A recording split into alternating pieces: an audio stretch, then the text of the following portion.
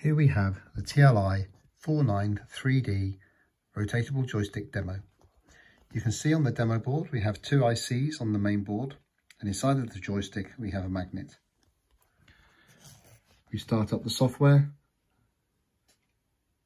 and as you can see on the screen, the software is showing the X and Y and the Z coordinates and the tilt.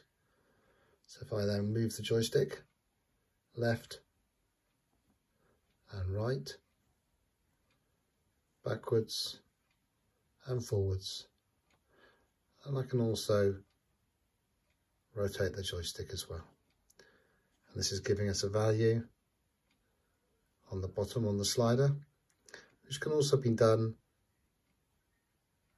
when it is in extreme X and Y planes.